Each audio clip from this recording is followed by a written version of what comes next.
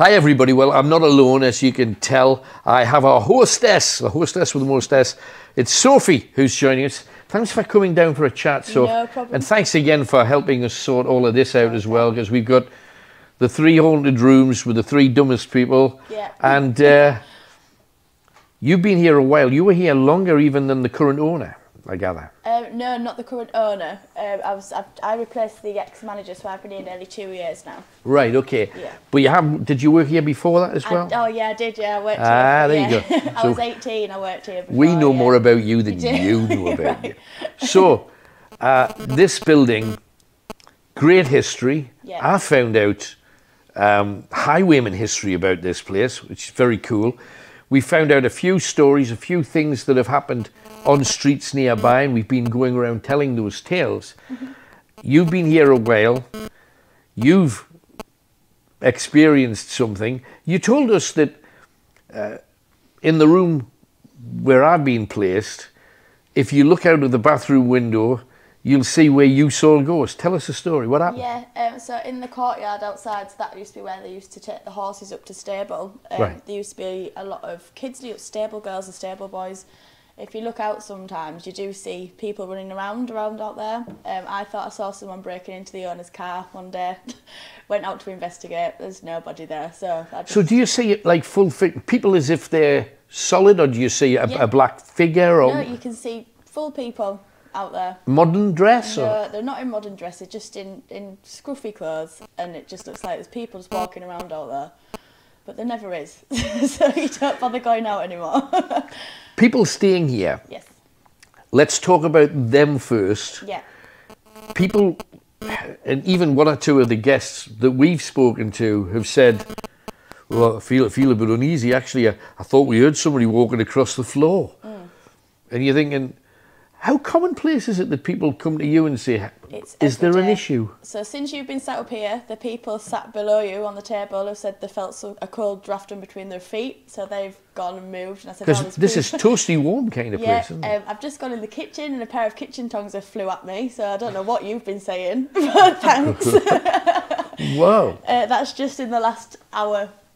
So this is kind of vivid for everybody. Yeah. Does everybody experience the same thing? No. So we've had, about 2 months ago, we had people ring me at 7 in the morning saying they're really sorry they had to leave. There was someone stood in their room that wouldn't move and wouldn't leave, so they left at 2 in the morning. A lot of things are just grabbing legs, grabbing arms. There was one that was pretty bad a few weeks ago where someone couldn't get up because someone was sat on their chest, which is a bit scary. Yeah. But yeah, it's different for everybody. People just see things or hear things. A lot of people see things in the mirror going down into the restaurant. Yeah. But it's when it's in their rooms that they get more scared. And I've noticed that in most of the rooms there are mirrors anyway. Yeah. And most people who deal with this kind of thing know that you can see spirit more clearly in reflection than you can in real life. Yeah. So having a mirror in a room that you already think's hot is just kind of asking for trouble as well. Yeah, it is, but that's a good thing. What's the most vivid thing that anybody's told you? You had the chest thing there. You could say, playing devil's advocate, it's that sleep paralysis thing where you just have a bit of a panic attack. Yeah. You've heard the place is haunted. Yeah. Yeah, maybe.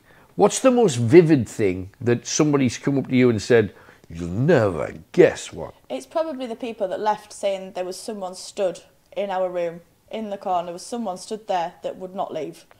Then they had to physically, like, that wasn't in a reflection, that was someone stood in front of them. Room. Yeah, and they obviously saw it clearly, and there's 2 people saying the same thing. Exactly the same thing, and they've both had to leave because they were that scared. They ran out of the hotel. Right. Let's now talk about actual characters, because one of the characters that I was made aware of was Mrs. Bowler, who the landlady. Apparently was the landlady, one of the original landladies here, who was a bit of a tartar. Yeah, so we don't see her a lot. She apparently grabs people downstairs. I've never experienced this, but a lot of guests have. Apparently she squeezes you if she doesn't like you. So she fell down the stairs outside and smashed her head open. Yeah. So she died back there. There's the young girl that died in the cellar. She got pregnant to a boy that she shouldn't have, so he pushed her down the stairs. She died in the cellar, but again, none of these stories I've ever heard of. It's all different different things. The thing that I was talking to one of your guys, and he was saying a lot of people have experienced similar things, but we keep hearing the story a different way. The reverse I've heard. Everybody that spoke about Mrs. Bowler tells the same thing. She was a bit of a Mrs. Bouquet. She was she was kind of strong-willed and bossy. And I would have thought if you were dealing with clientele that were kind of upper class, because we're talking people who could afford to travel by coach, essentially, and coaches in the 1600s, cheap. I can't imagine how much money you'd have to be able to do that. I presume you'd have to have a degree of authority to be able to deal with people who had really high expectations all the time.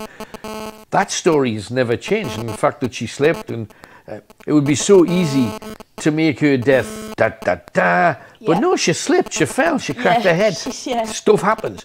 So every time I've heard that story, it's always been to the core. Why would you think she would be downstairs rather than on the upper floors where presumably the wealthy would spend more time? So it's not the rooms upstairs weren't really for wealthier people. They were for, like, well, we had like Charles Dickens and Captain Cook and stuff there, but it was more to come and recruit people to go to work here. It wasn't really the wealthier people that were coming here. So she was looking after troublemakers that were getting drunk.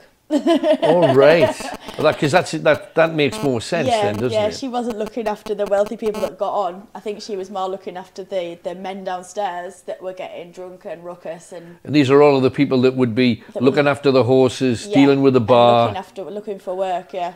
So I think she had a lot to deal with. Makes sense. You mentioned the little girl, Mrs. Bowler. Yeah.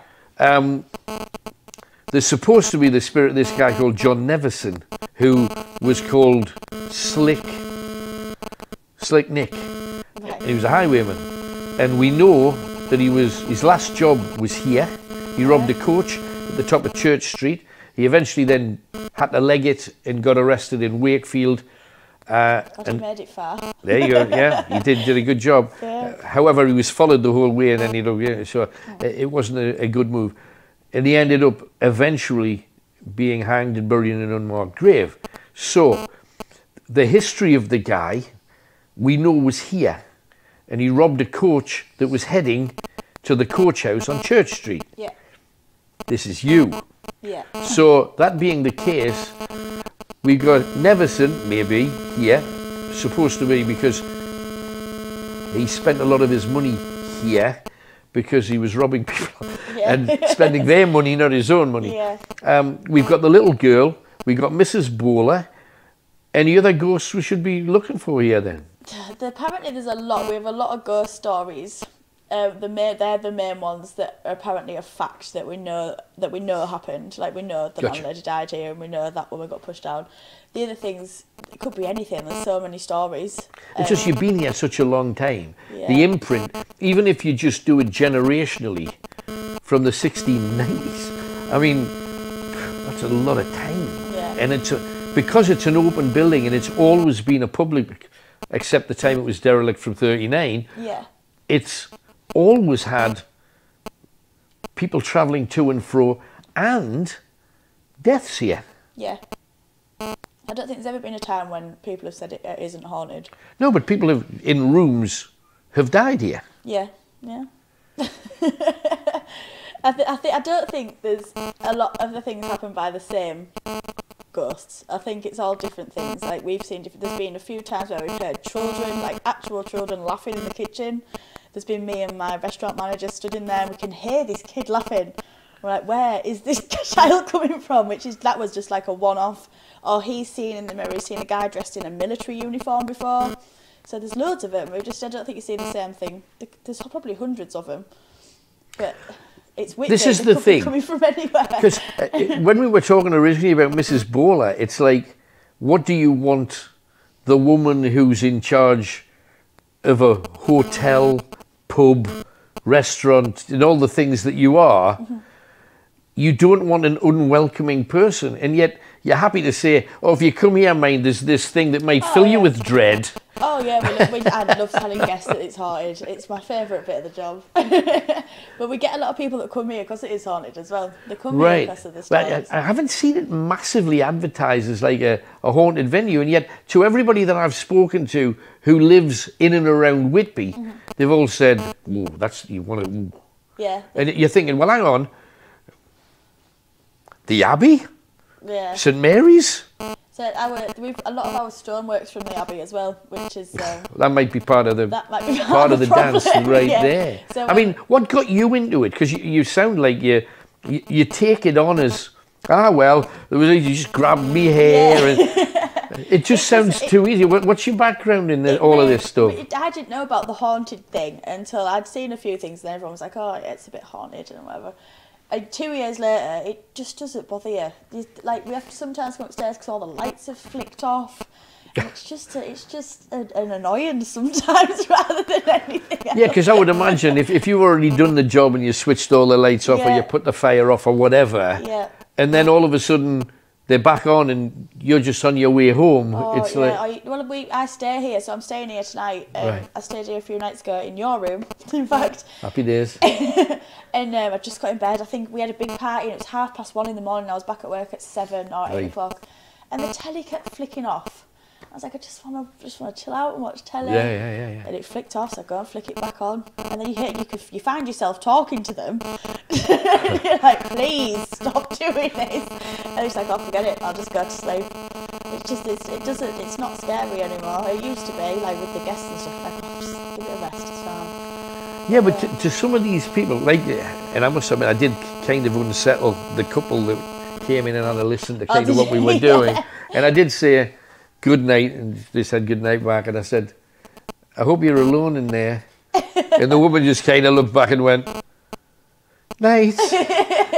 Just sort of, you know for a fact that's going to be a phone call to you at some point during the night. That's why we have the duty. I have a phone that I have to keep with me on a night time so people ring if they need me. Blimey. It's just a 24/7 job, yours. Yeah. I love the way how matter of fact it is, and I think people who work in a venue where things become commonplace do get kind of blasé with it because not again. Yeah. And it becomes just part of the job. Yeah, but it's a weird part of the job. It is a weird part, but it's not just they're easy to deal with some of the customers. To be fair. What's the worst thing you've had to deal with then? Oh, you don't want to know. Oh, I really do. Honestly, it only happens sometimes on a night. It's the cameras that get us a lot. There's a lot of stuff that happens in this room. So we've seen like a lot of gold things flying around in here. There's a guy that sits on that table. Because you've got a yes, we have security cameras that we watch in the kitchen. All 3 cameras used to stop at an exact time, minute and second during the night and then start again, which is weird. But yeah, it's just like I'm trying to find something on my camera. And you've seen orbs and stuff flying around? A lot in here, yeah. There's a big circle here that they all go into. Have you noticed whether some people say that orbs are just dust. And I understand that, because if you see dust in front of a camera, they move like dust. But have you seen the circles move in what appears to be an intelligent manner? Yeah, these are gold as well.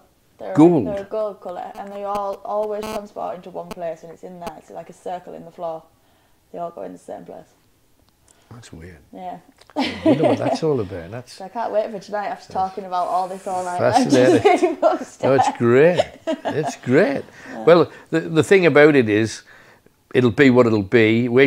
You're gonna be kind enough to switch all the lights off, and I think most of the public are. They're all gone. Yeah. They're all gone. Yeah. And we'll be as quiet as we can in our 3 rooms. I think there's people in the rooms around our rooms. You're in. So there's you above you, isn't there? And Kenny above me. I'm next door to you, and you're below me. So there's no other rooms in that bit, really. So therefore, if we are talking, it's not going to cause you any kind of... Absolutely fine. Because I was just concerned that we were going to do a whispery show. No, you're fine. You can talk. All that's where you are is just me and you 3. Right, brilliant. Okay. So well, we might come knocking middle of the night.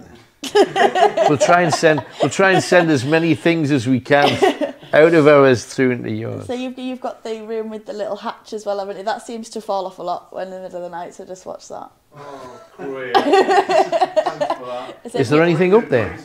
It's a storage thing, but above me I have the loft with all the water heaters and stuff, which goes into your little bit, so you can you can crawl through. You know that story I've just told about the holes in the ceiling? There you go. All three will be there then. That's how that's going to run. But yeah, hopefully you'll see something or hear something tonight. Fingers crossed. Yeah. But hey, so thanks, darling. No problem. Bless you, Thank you very Cheers. much. That's great. Hey, this woman has been super kind and gave us our first Yorkshire cuddle, which is very special. It's very good. That's brilliant. Thank you. Tonight, you're going to get the whole thing. Don't think for a second we're going to miss you out. Every second that we're hunting, you're going to be with us, by our side. Don't miss it. Tonight from 9 o'clock.